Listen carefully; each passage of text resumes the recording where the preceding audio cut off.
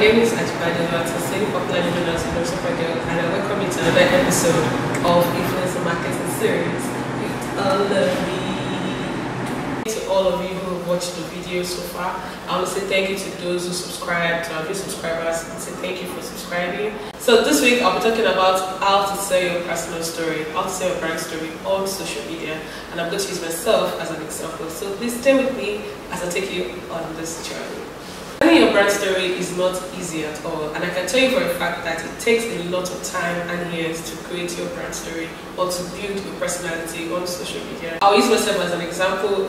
In 2008, when I started social media promotions, I didn't really know what I wanted to do or what name to give myself, and I thought of the name OLORISUPERGAL. Olori in Yoruba means queen, and Supergirl came from the name Superman. And looking at the fact that Olori represents royalty and Superman or Supergirl represents your uniqueness, how creative you are, and how you stand out from the crowd. And then I decided to merge the two together, OLORISUPERGAL.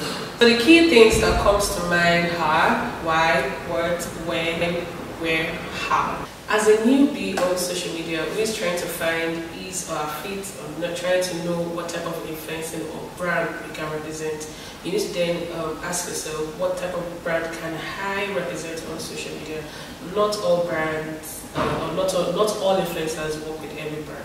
Please, you need to note that, because some brands are very selective and some influencers are very selective. You just need to understand yourself and understand the type of brand you want to represent on social media. For someone who is just starting, you can ask yourself, if I need to represent a brand on social media, is it going to tell through my personal story, or is it going to tell through the brand story?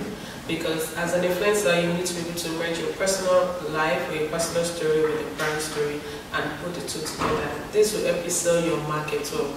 And this is actually one of the winning tips on social media. You need to be able to bring yourself closer to what the brand's vision is, and then put the two together and sell your market on social media. Everybody wants to be able to connect with you, not just seeing that, oh, you have a brand to sell or you have a need to talk about on your page. They want to be able to see you in that brand, which is very, very key.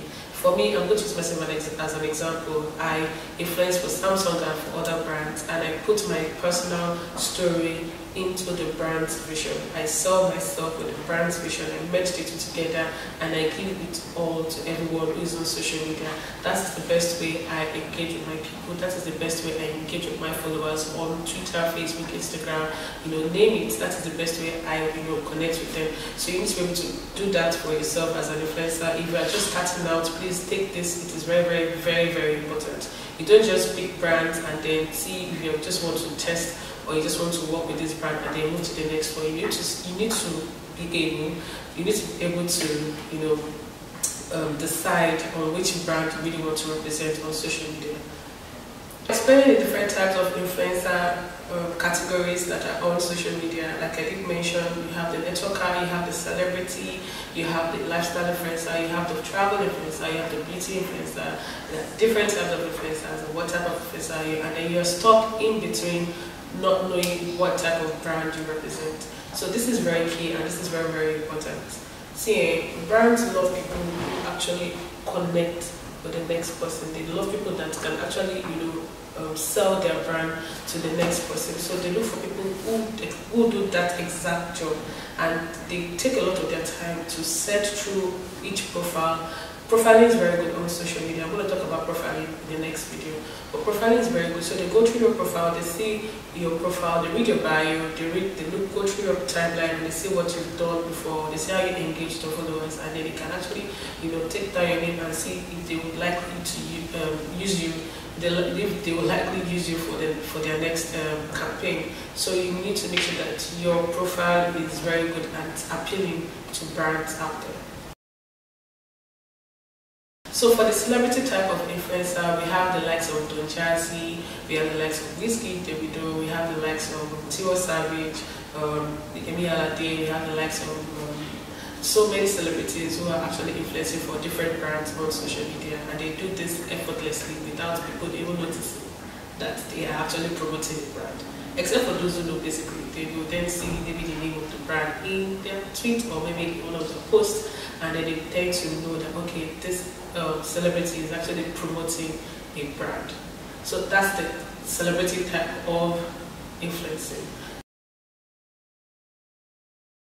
How can you stand out on social media?